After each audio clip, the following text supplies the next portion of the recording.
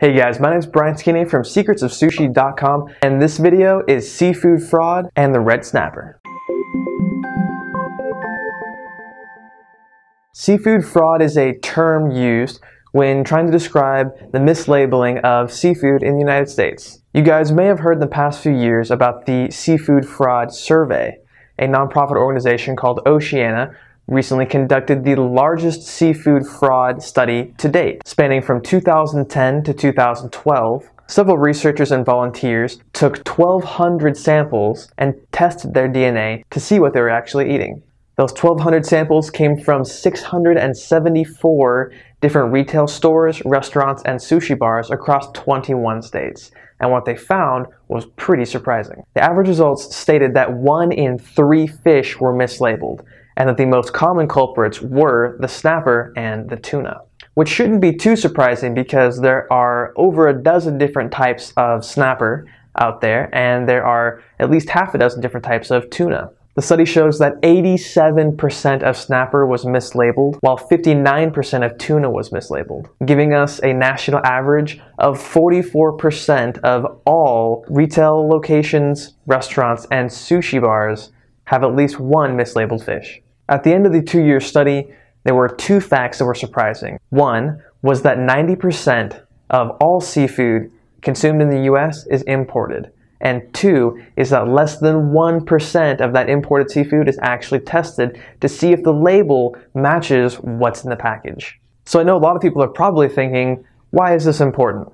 Who cares if I'm getting tilapia as opposed to red snapper? Well, there's 3 main reasons. The first reason is that nobody likes to get ripped off. There's an obvious price difference between a tilapia and, say, a blue-green snapper.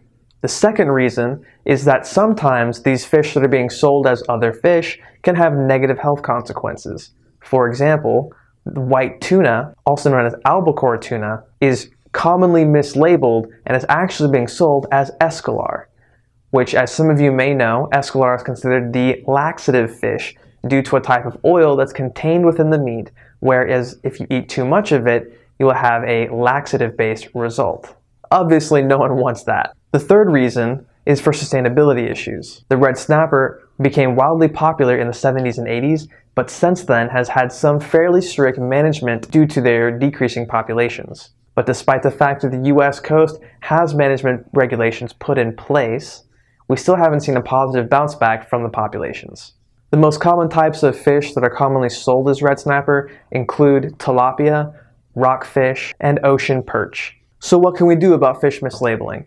Well, there are a few things.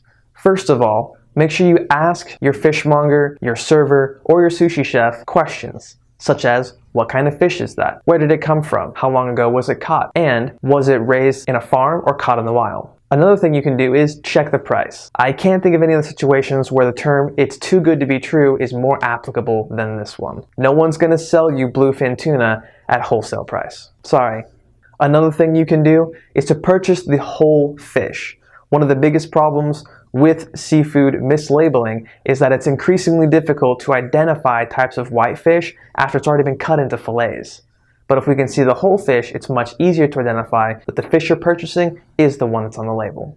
And the last thing you can do is to download the Seafood Watch app from the App Store or Google Play. The Seafood Watch app is a free application you can download to help you guys identify sustainable and reliable sources of seafood. They even have an entire section dedicated exclusively to sushi. The app is easy to navigate and it's honestly pretty fun to use, and you can learn a lot of interesting stuff from the app. So I highly recommend downloading it. My name is Brian Skinny from secretsofsushi.com, and sustainable is how I roll.